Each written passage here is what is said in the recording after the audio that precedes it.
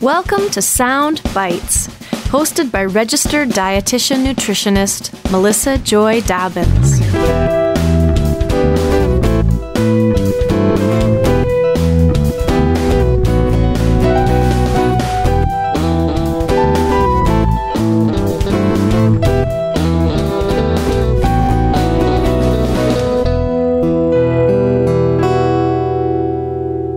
Hello, and welcome back to the Sound Bites podcast. I'm your host, Melissa Joy Dobbins, a registered dietitian nutritionist. And on my show, I like to delve into the science, the psychology, and the strategies behind good food and nutrition. Today's episode is all about greenhouse gases, methane, global warming, and global cooling, and basically agriculture's impact on the planet. My guest today is Frank Mitloehner. He's a professor and an air quality specialist in cooperative extension in the Department of Animal Science at the University of California, Davis. He also is the director of the CLEAR Center, a brand new center at UC Davis focused on research and science communication at the nexus of animal agriculture and human and planet health. Welcome to the show. Well, thank you for having me. I am so excited to have you on the show. I have been following you on Twitter for some time now, and I saw you speak at a conference actually back in 2016, and again just recently in January, and it's just really great to finally have you on the show. Yeah, I have to tell you, the audience I had was just outstanding. Talking to dietitians, to nutrition scientists is so much fun. I'm so glad to hear that. It was a really productive conversation, and you brought such interesting points to the table. And that's why I wanted to have you on the show to share this out with my audience. You know, you're very active on Twitter, and I think you've only been on for a year or so, right? Yeah, a little over a year. And, people ask me, why are you not on Twitter, Frank? And I thought at the time, what in the world can I say in 2 or 3 sentences that's meaningful? But, I feel that I was really wrong because since then, I have learned that I can have a major impact there. And there are now several million impressions a month, every month, and I would have never had that outreach to people who are interested in my field without the social media platform. Absolutely. I love Twitter, and I love finding people like you. And then I find people who follow you that I would never have met if I wasn't following you. And yes, you have a really huge following and a very large impact on Twitter. Just for everybody listening, I always do towards the end the social media handles and links and stuff, but might as well just say it now. You can follow Frank on Twitter at GHG so the greenhouse gas guru. And that's what we're going to talk about today. But first, I'd like to find out, I know you've been at UC Davis since 2002, and you don't have a California accent. So I'd like you to tell us a little bit about how you came to California with this revolutionary position that you came into, and, how one becomes the greenhouse gas guru and this air quality specialist. Okay, that's a long story. So first of all, my accent. So people always wonder where I'm from because I've lived in different parts of the world for quite a while. And I'm a native from Germany, lived there for 27 years. And then I moved to Texas and they ruined my accent over there, as you can imagine. And I stayed there for 5 years, did my Ph.D. in Texas, and then moved from there to California. And as you said, I'm there since 2002. In between all of these main periods, I spent a lot of time in South American countries, in Asian countries, in African countries, pretty much all over the world, studying the impact livestock has on the environment and to find ways to reduce those impacts, because unquestionably there are impacts and they can be significant. And so my research has always been on what's called livestock ecology, and that is the interplay between animal agriculture and the environment. On the one hand, livestock can have negative environmental impacts, such as greenhouse gases or other pollutants. But then also, livestock can be affected by the environment. For example, heat stress, cold stress, exposure to certain pollutants and so on that affect the health and welfare of animals. So I study the interplay between animal agriculture and the environment. Excellent. Yeah, I should clarify that you have your Master of Science degree in Animal Science and Agricultural Engineering from the University of Leipzig, Germany. And as you mentioned, you got your doctoral degree in animal science from Texas Tech University. So as a professor, I always like to ask my guests if they work with students, what the students are like these days. When they come into your classes, do they have any sort of preconceived notions? Are they sort of a blank slate? Are they eager to learn? I'd love to hear a little bit about that. You know, it is surprising to many that here at UC Davis, we have the largest animal science department in the country. We have 1,500 undergraduate students. We have about 200 graduate students. And I have to tell you that it is invigorating to me, and I'm not exaggerating when I say that, to see what quality students we get, how motivated they are, how interested they are in everything food. So, and that's not just animal agriculture, but in general, anything food, dealing with how we grow food or being interested in how we grow food, how we process food, how we prepare it, how we should not waste it, the externalities around food, health, environmental, and so on.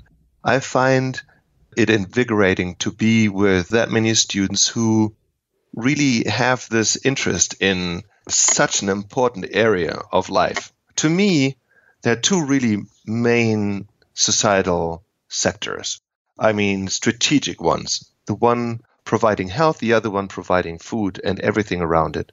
And so working in this nexus between those areas is just wonderful. And I see that excitement in my students. So I'm very, very encouraged to see the quality of students that we have today. They deeply care about food and everything that food does in a good sense, but also where we can improve. Mm-hmm. Well, that's wonderful to hear. And people can deeply care, but not actually get an education in it and really want to learn the science and look at the research. And that's necessary in order to make a difference moving forward. So it's really exciting. You know, what I enjoy the most is that when just following what's reported out there in public, people are under the impression that everything that we do these days in producing food is just wrong. The way that we grow nuts, the way that we grow row crops, the way that we grow livestock for meat, eggs, and milk, all of that is wrong. And farmers oftentimes feel ostracized and victimized almost and discouraged in producing food. And this is really not where we should go. Wherever problems exist, we should work in solving those. But we should acknowledge how important the sector producing food for all of us is and work with those farmers hand in hand. And, you know, those students I teach, they have this strong conviction that this is something that they want to do and they want to assist in. And that to me is very important. Absolutely. Very important. And can I just say, cooperative extension is like the best thing since sliced bread. I worked in the state extension office in Missouri when I was in graduate school and fell in love with extension and all of the extension specialists out there. I know I have some listening to my show, some regular listeners. Thank you for all the work you do. So let's now start talking about feeding the world without destroying the planet. I know in your presentation that I just recently saw, you had some great visuals, which of course we can't share in the podcast, but can you kind of just give us a top line introduction to set the stage for the rest of our conversation today about global warming potential of some of the main greenhouse gases and how they differ? Or maybe you have a better place that you want to start. That's not the best first question. I don't know. Yeah, I think to frame the whole issue, I think we need to start with what the challenge is. The challenge that's ahead of us actually has a name. It's called the 2050 Challenge. And what the 2050 Challenge is a discussion of human population development globally and nationally, and what that does to our food supply. Let me expand. And then later I talk about the greenhouse gases. Perfect. So first, I just turned 50 a couple of months ago. And looking back, when I was a child, we had 3 billion people in the world. 3 billion. Today, we have 7.6 billion. And by the time I'm an old man, we will have 9.5 billion. So throughout my lifetime, and maybe yours, dear listener, human population on this planet will have tripled. We'll have 3 times more people on our planet throughout our lifetimes. And I think everybody would agree that poses a massive challenge because the natural resources to feed these 9.5 billion people will be different by the time we are old compared to when we were young. And that naturally leads us to make ethical choices of how we feed a growing global demand for food of all kind without depleting our natural resources. So that's the so-called 2050 challenge. By the way, this 2050 challenge mainly applies to two major regions in the world, and that is South and Southeast Asia on the one hand, where human population will increase by 40%, 40, and it's Africa, where human population will increase on average by 50%, 50. But in many African countries, human population increase is actually such that it's greater than 100%, meaning every decade, human population in these countries doubles. Doubles. And now you can imagine that if you have a doubling in human population with very meager agricultural productivities, then that leads to a perfect storm scenario. And this is the scenario we are trying to counteract. So now shift in gears. You asked about greenhouse gases. When you read the media, when you listen or watch the media, you will hear that what we eat is a main contributor to a changing climate. You will hear that consumption of beef and dairy, of eggs and so forth, animal source foods in general, but particularly those from ruminant animals such as cattle and sheep and goats and so on, leads to increasing global temperatures. So it will take me a little while, a few minutes, to explain what's fact and what's fiction around that. So let me first describe the so-called biogenic carbon cycle. I know that sounds like a mouthful, but it is very important. It all starts with the concept of photosynthesis. We all learned in school that plants, in order to grow, need CO2, carbon dioxide. They need sunlight and they need water, along with nutrients from fertilizers. So again, sunlight, CO2, water, and nutrients. And so then these plants grow carbohydrates. They produce carbohydrates, and the most important one is cellulose. So cellulose, for example, in grasses and legumes that animals then eat. For example, sooner or later a cow will come along and eat that grass that now contains cellulose. And that cellulose, of course, again is carbon containing. So the carbon that originally was in the air as atmospheric CO2 became cellulose in grass. The cow now eats that grass, and she will belch out a portion of that carbon in the form of methane. Some additional methane will come off from her manure. So the carbon has now changed its form.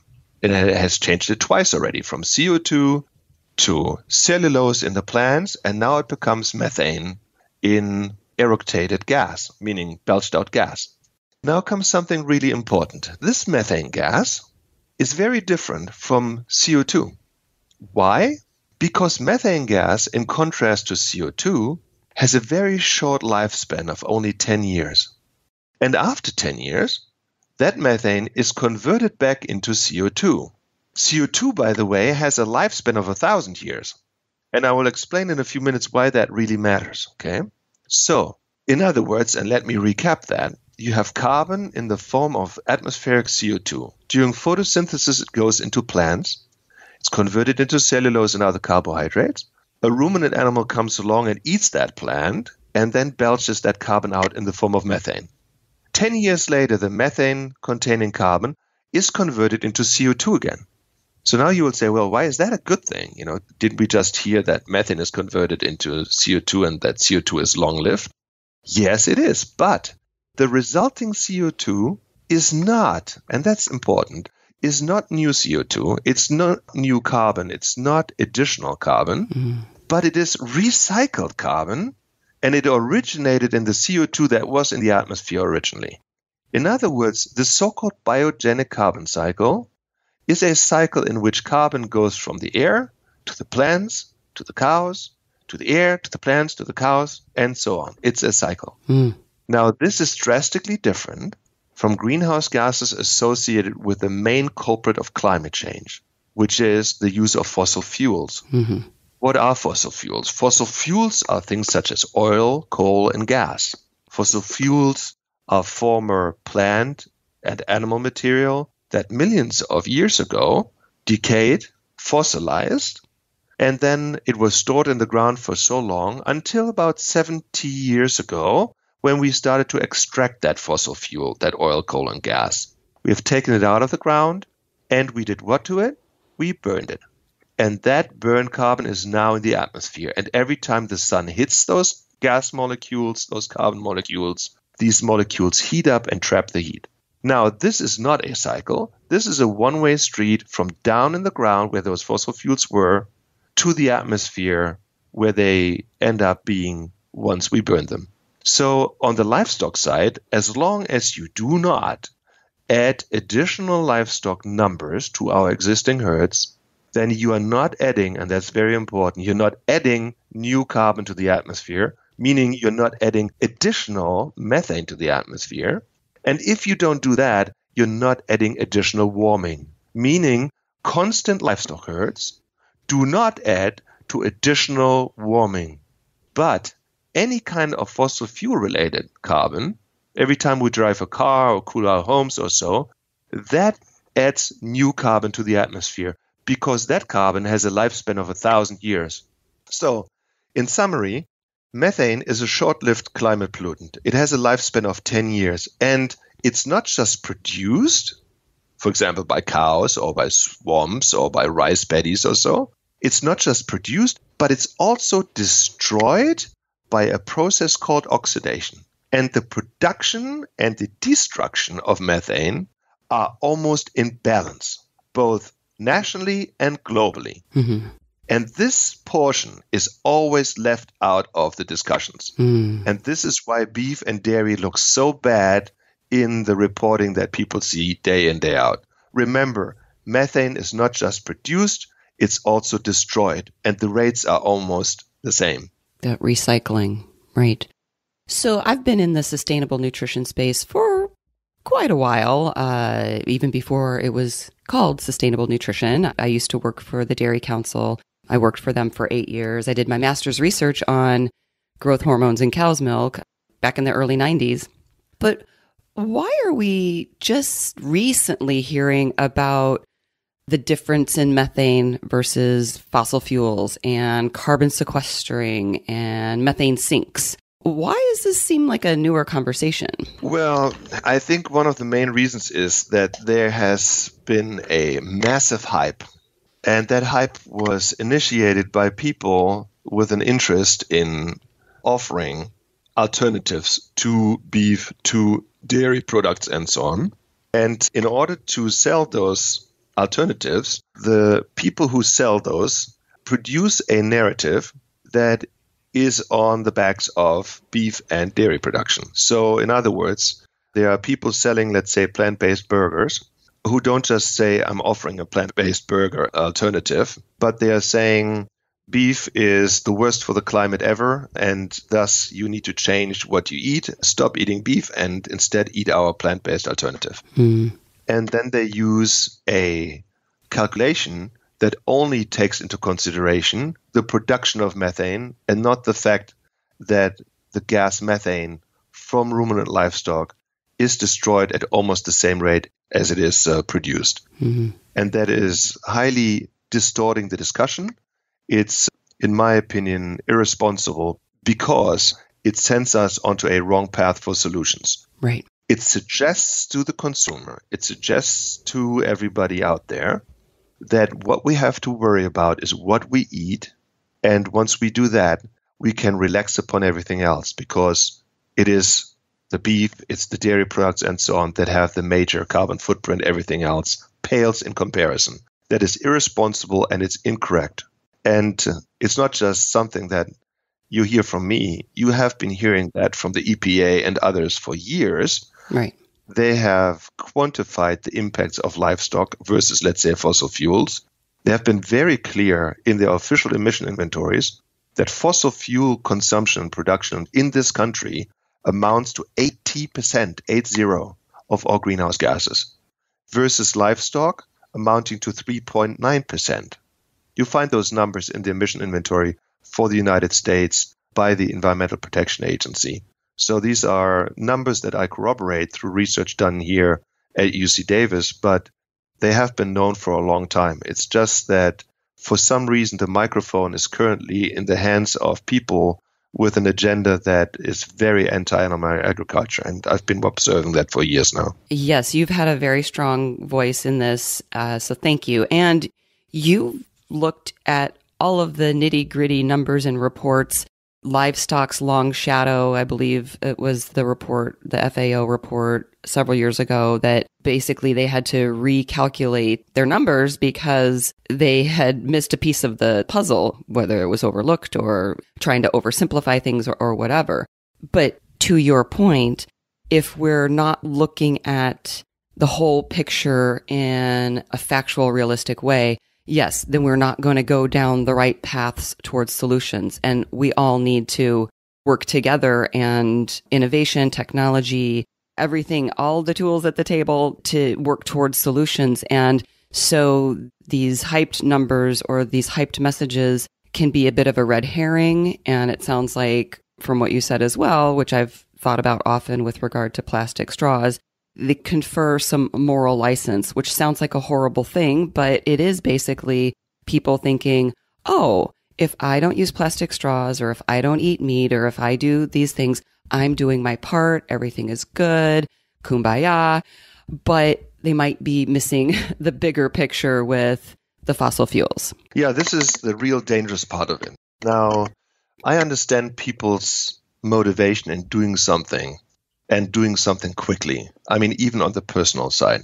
And I do it myself. I drive an electric car, I have solar panels, and so I do things. But I'm fully aware of what those contributions will be overall. Even if all of us were to do those things, such as drive an electric car and so on, and change what we eat and change our light bulbs and so forth. Composting and... Yeah, the cumulative effects of all of that would be minuscule compared to the urgent need for some of the mega polluters out there, and that's largely big oil. These are major fossil fuel companies. There are 30 of those that produce approximately 80% of everything we blow into the air. So by and large, the discussion we hear is one that is a smokescreen put out by those mega polluters out there. Many of my colleagues and I have said this for a long time. Unfortunately, we have these distractors saying, no, it ain't so. It is those belching cows. I have news for you. It is not the belching cows. It's not that they don't contribute, they do, but at amounts that are drastically different from what these people portray. So, for example, the entire dairy sector in the United States contributes to 2% of all greenhouse gases in this country. And that's assessed using a life cycle assessment, meaning everything from cradle to grave. On the beef side, it's between 2 and 3%. So certainly not the order of magnitude that you hear tooted out there. Now, you mentioned the Livestock's Long Shadow report, and I just want to say a few words to that. Mm-hmm. In fact, the Livestock's Long Shadow report by the United Nations Food and Agriculture Organization was published back in 2006. It was a good effort because it was the first of its kind that looked into the impact livestock has on the environment, and these impacts can be large. So they looked at the global livestock sector and how much greenhouse gases, for example, are associated with global livestock. Again, this is not US, it's global. It's a global average. Right. Now, and they quantified that global average as 18%, 1/8. So far, so good. I didn't quite agree with the number, but that was not the main problem with it. The main problem was that in the executive summary, they tried to put this 18% number into perspective. And they said in the executive summary of their report that the livestock sector produces 18% of all global greenhouse gases. And then they continued saying, and this is a larger share than transportation. Mm-hmm. So it was no one less but the FAO in Rome, the global lead agency for food and agriculture, that said that livestock emits more greenhouse gases than all cars, trucks, trains, planes, ships in the world combined. So I looked into this and I wrote a peer-reviewed paper and published it in 2009. It took me a while, and I found that this comparison was utterly wrong. What was wrong about it? They used two different methodologies. On the livestock side, they used a comprehensive methodology called a life cycle assessment, where you look at really all contributions a sector has on the environment, including, in the case of livestock, soil emissions, plant emissions, the emissions coming directly from animals, let's say belching or their manure. But it doesn't stop there. It doesn't stop at the farm gate. It continues because You take the products and you ship them to a processing plant, or you ship them to a distributor. Eventually, they go from there to restaurants and or to your kitchen. And finally, somebody puts it in their mouths. The cradle to grave lifespan of this product, let's say a pound of beef or a gallon of milk or so, is assessed by the so-called life cycle assessment. And this is the proper way of doing it. And the FAO did this for livestock. But they didn't do the same thing for transportation. For transportation, they only looked at tailpipe emissions when driving these vehicles. They didn't look into what it takes to produce cars, trucks, trains, planes, ships, roads, harbors, airports, and so on, but only the gases coming out of these tailpipes. And that was a drastic misrepresentation of one sector versus the other. I critiqued that, and also publicly, and the authors of Livestock's Long Shadow agreed with my criticism. Mm-hmm. Now, so far, so good. I think that they had done the honorable thing of making an honest mistake. They acknowledged it. They published other papers since. Now they say globally livestock emits 14.5%, and they are no longer making these comparisons. But the horse had left the barn. Yeah. And those people who like these comparisons, who want animal agriculture to be depicted as bad or worse than all global transportation and so forth, they keep going back to this old study and keep ignoring that it has long been corrected. Right. And this is just incorrect. This is just wrong. Thank you for explaining all of the details, because it is very important. And yes, honest mistake, the first of its kind. And, I had said a few years ago, I didn't realize it was that long ago, 2006. Here we are in 2020.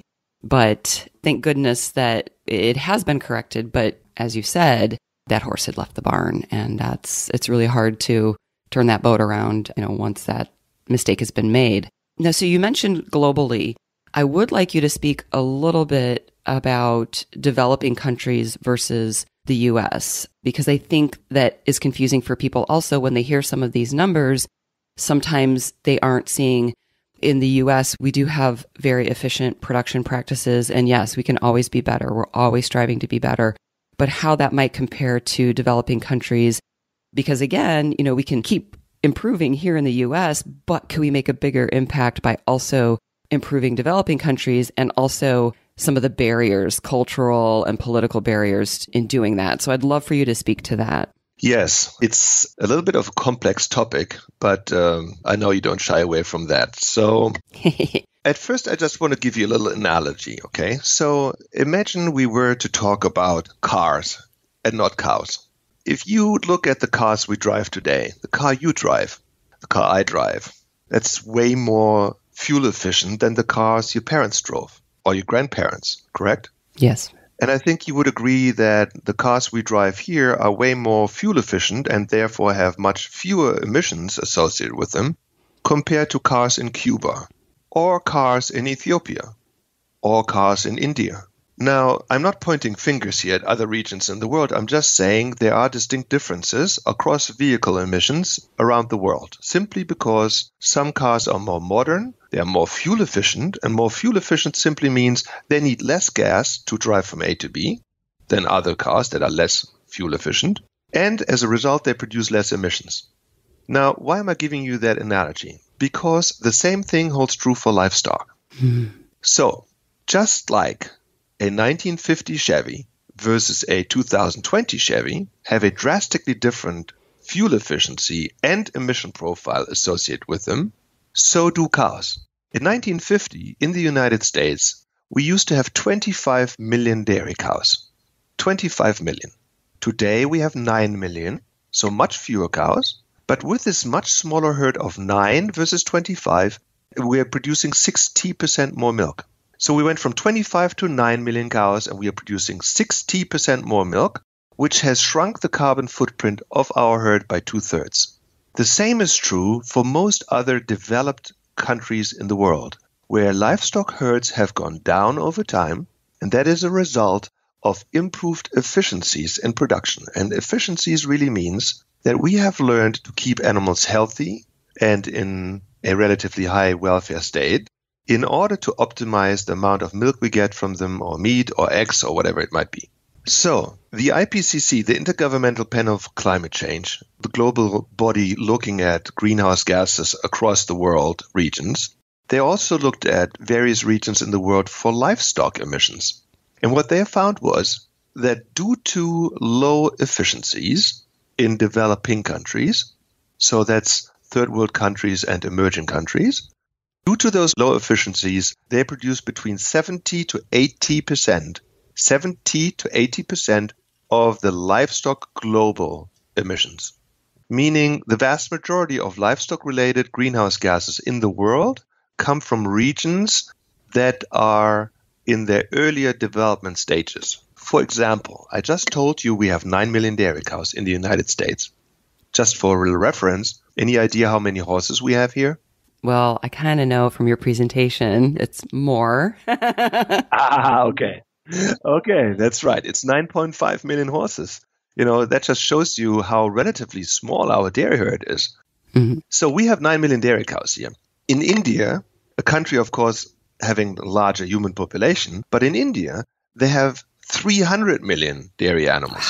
We have 9 million, they have 300 million. They could produce the same amount of milk they do today with a quarter of their herd. Wow. If they were to adopt some of the practices that we have learned, making our livestock more efficient, for example, establishing a functioning veterinary system that allows you to vaccinate animals and deworm animals, treat sick animals, and so on.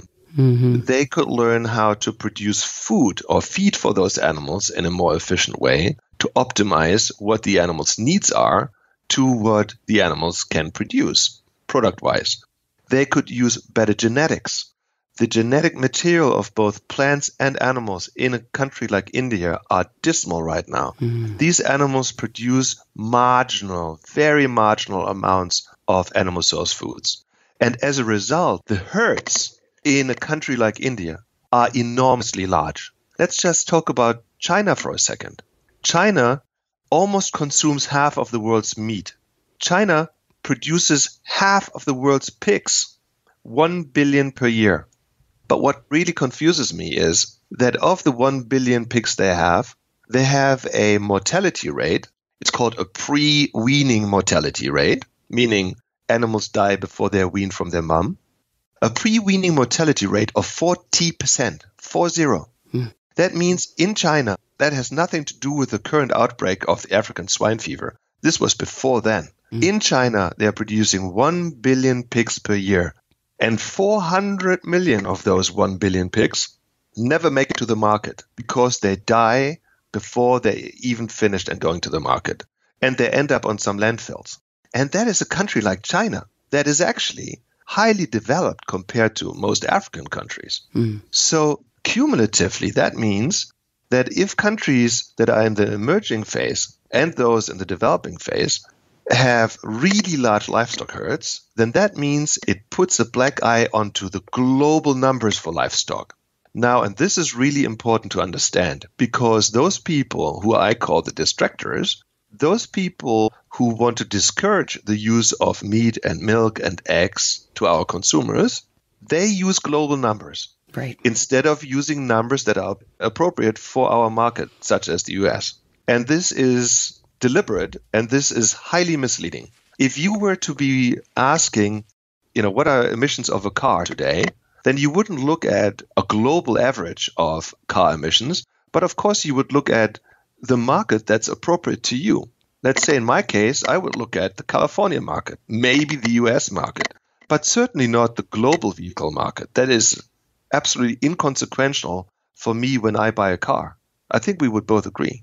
Yes, thank you for explaining that. And I was having a similar conversation about, because I'm pro technology. As I said, I did my master's research in biotechnology and risk communication with regard to hormones in cow's milk. And I've seen, the evolution of how that technology had some consumer pushback and is basically a tool that dairy farmers don't use today for the most part. And that scares me because I want farmers to have any tool that they feel is appropriate to improve production efficiency and, improve the environment. It's better for the environment. What really puzzles me is that people's view on technology is kind of schizophrenic in some way. Yeah. Let me explain. Mhm. So when my father was 57, he had a heart attack. And then a few years later, he had a second one. And they put a pacemaker into him and a defibrillator into him. Every time that he had any problems with his heart, those instruments told via telemetry his doctor something was wrong. The doctor called him and said, what are you doing right now? You're at risk of having another episode or so. So we were so appreciative of this technology. Yeah. Later in life, he had an artificial hip. And of course, he was happy to be able to walk again and so forth. Technology, when it comes to health, is a beautiful thing. Those 300 students I teach in my animal science class are, of course, just a normal representation of the population. I ask them, when you wake up in the morning and you have a headache, a splitting headache, what do? And they say, I pop a pill. Mm-hmm. So if you want to prevent pregnancy because you're not at this stage of life, what do? And they say, I pop a pill or use some other contraception.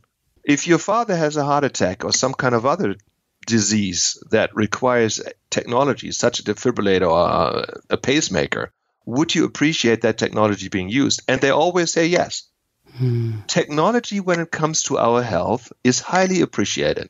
Nobody questions that. People use technology. Nobody will go to a dentist, which I, by the way, have to do in 2 hours, and say, you know what, just bring it on. I don't want to use any kind of anesthesia.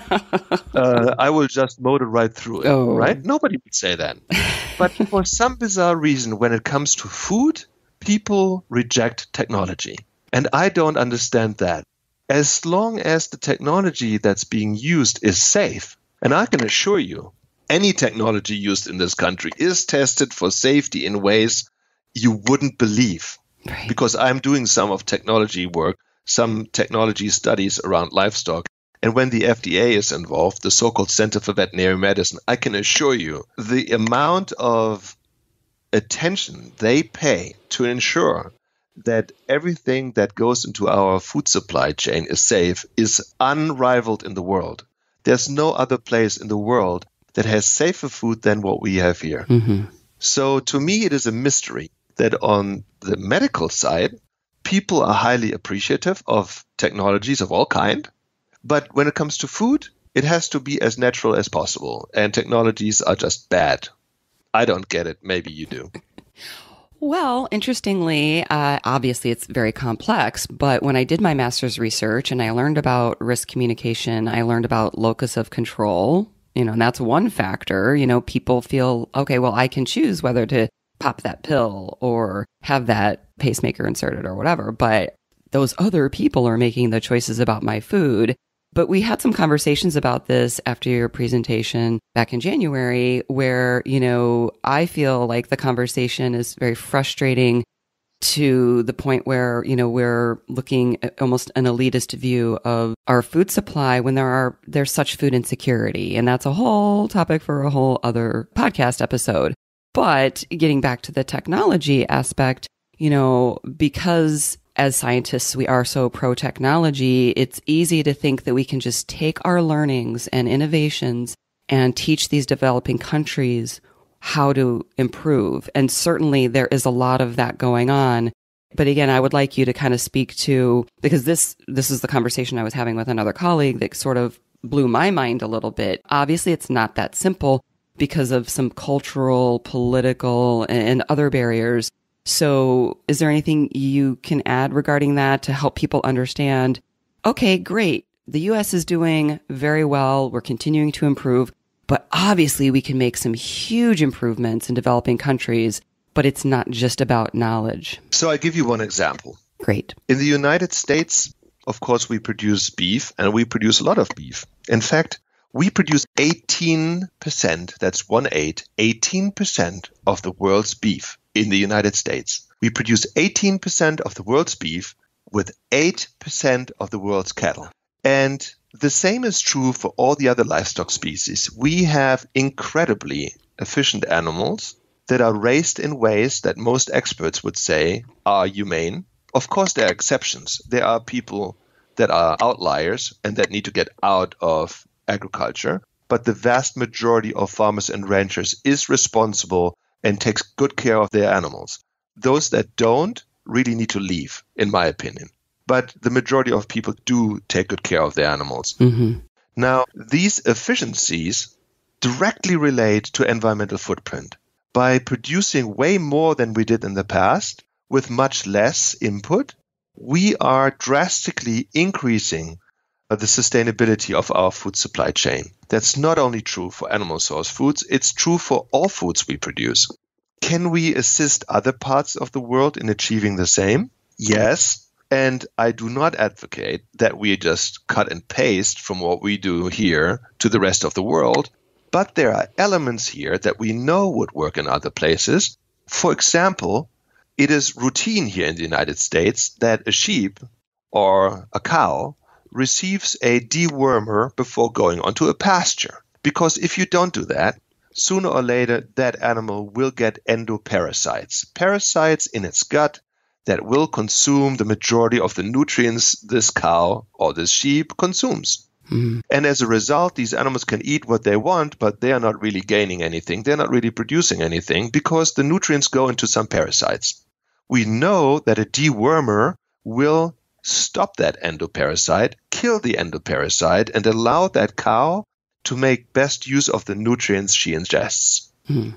Why would anybody have a beef with that? Right. To me, it is the most logical thing in the world that if you can keep animals safe and healthy, that you won't just assist this animal with respect to welfare and health, but you will also affect the environmental footprint of this animal, because now you need fewer cows, fewer sheep to produce the same amount of food as you would if you weren't treating this animal. The same is true for housing. If you implement improved housing for those animals, then you reduce environmental stress, such as heat stress, cold stress, and so on. And by doing so, by reducing that environmental stress, you will reduce the environmental footprint that these animals have. Who in their right mind would oppose that? Right. But some do because of political or cultural reasons? Well, when I talk about these things, I'm not talking to and with some extremists. I am not really interested in the fringe, which are people who have a preconceived notion of let's get rid of livestock. Okay, let me be very clear. We will not get rid of livestock. In fact, we will need more livestock products in the years to come. The question is not how can we get rid of livestock or how can we drastically change what we eat and so on. But the question will be, how can we satisfy the demand the population has, which by and large is animal source foods oriented? How can we maintain that with constant or decreasing environmental impacts? How can we do that? And the past has shown that we can do so in many ways. And that's what I'm interested in. I'm not interested in converting some people who have no interest in listening, who are interested in changing the way we produce food in a major way, and who as a result have shut the door to all of those people producing food. Mm-hmm. And as a result, they will not be listened to. So that to me makes no sense. If you want to make change to something that you disagree with, do not just shout to the other person or at the other person, but try to seek a discussion. Yes.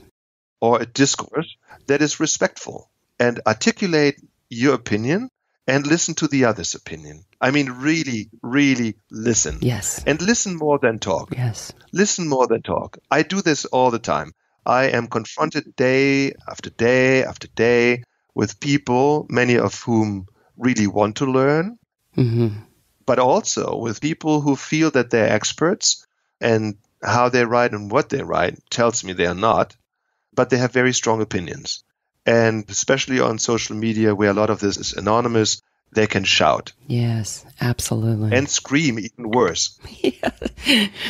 And that to me is a terrible deterrent. I cannot deal with screaming people. No, we need more voices like yours on Twitter. So I'm glad to see more academics getting into that space, because we have to have the credible information out there so that when people who really do want to learn and to listen go seeking that information, the credible information is there. So thank you for that. Twitter is like a drop in the bucket compared to like these global conversations that you have. I know that after the presentation that I saw you do, you went on to an international meeting, and you're having some very important conversations in the space and productive conversations, and that's the whole goal. So starting to wrap up here, I guess I would just say it sounds like maybe we're splitting hairs if we talk about plants versus animals, which I never talk about plants versus animals. I talk about they can both coexist and they both have a place on our plate. I wrote a blog post about this that I'll put in the show notes at soundbitesrd.com if anybody is interested. What do you say about the recommendations from, say, like EAT Lancet to, what we see on social media and traditional media about eating less meat or eating a plant-based diet?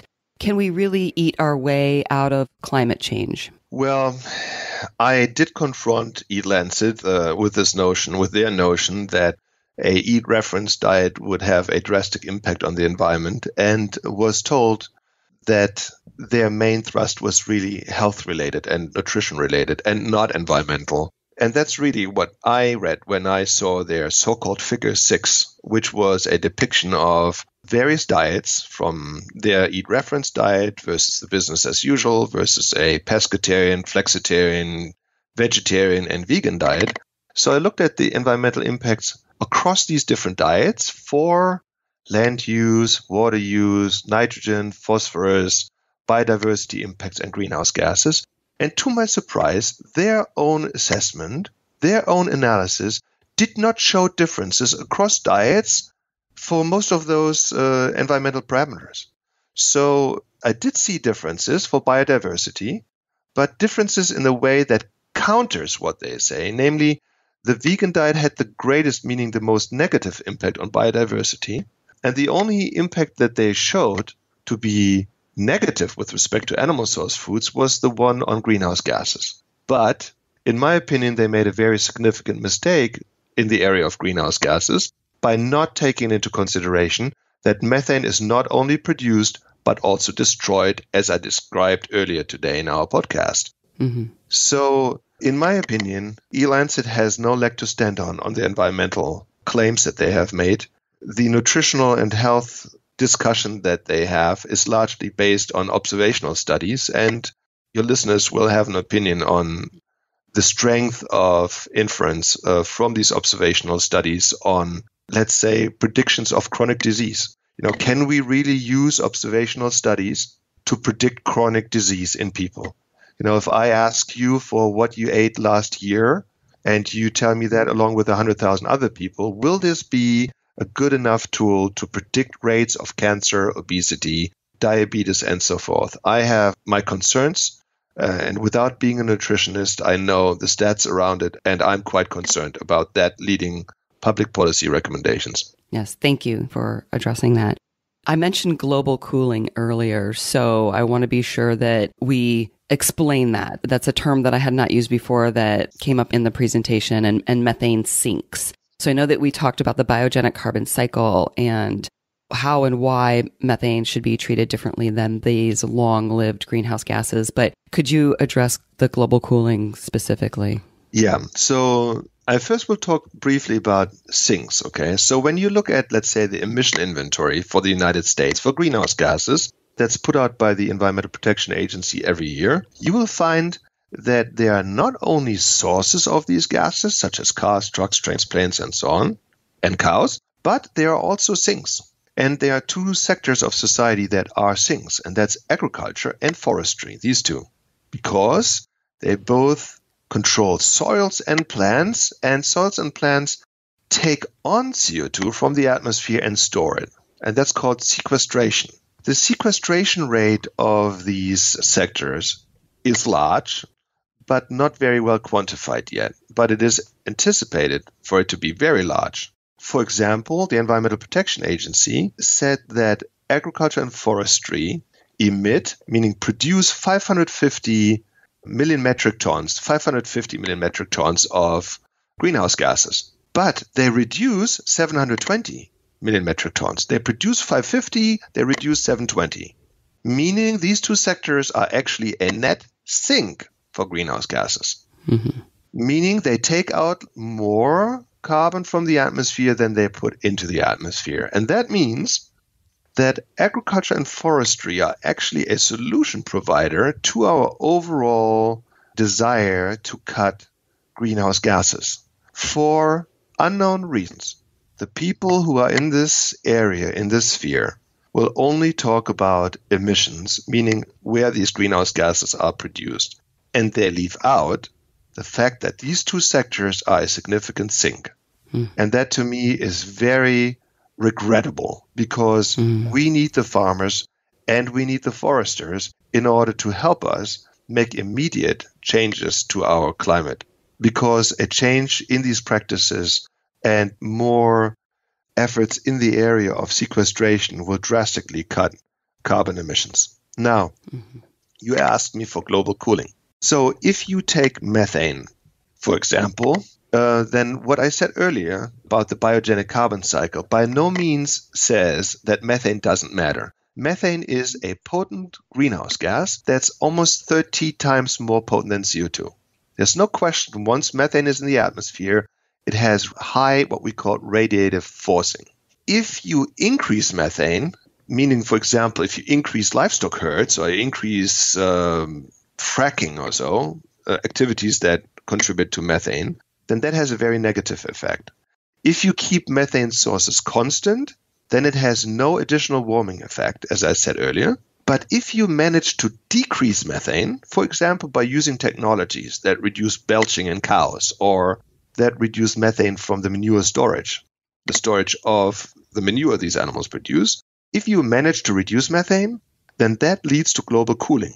Global cooling really means that you take methane out of the atmosphere and you allow more radiant heat that enters our atmosphere, our Earth's atmosphere from the sun, to radiate back into space. And thus it allows heat from getting back out and not accumulate at the same rate it normally would in our atmosphere. And that leads to net cooling effect. Excellent. Thank you. Yeah. So I think for many people, will be new information that not only is agriculture, and specifically animal agriculture, but all agriculture, not as harmful to the environment as they have been hearing, but that it can actually be a solution to improve global warming. Yeah, allow me to say one more thing, and that is, I think, a very encouraging story.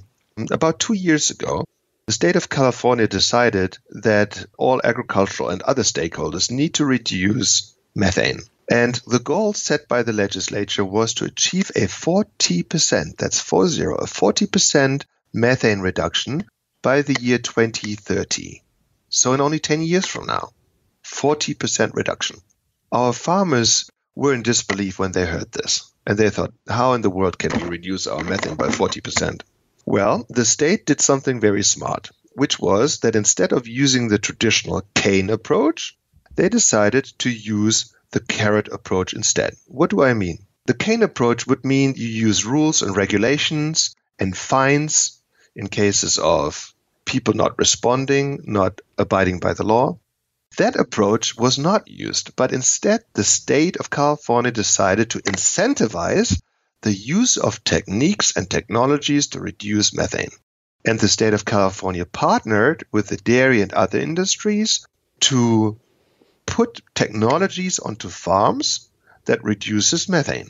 Those technologies are anaerobic digesters, alternative manure management practices, and so on.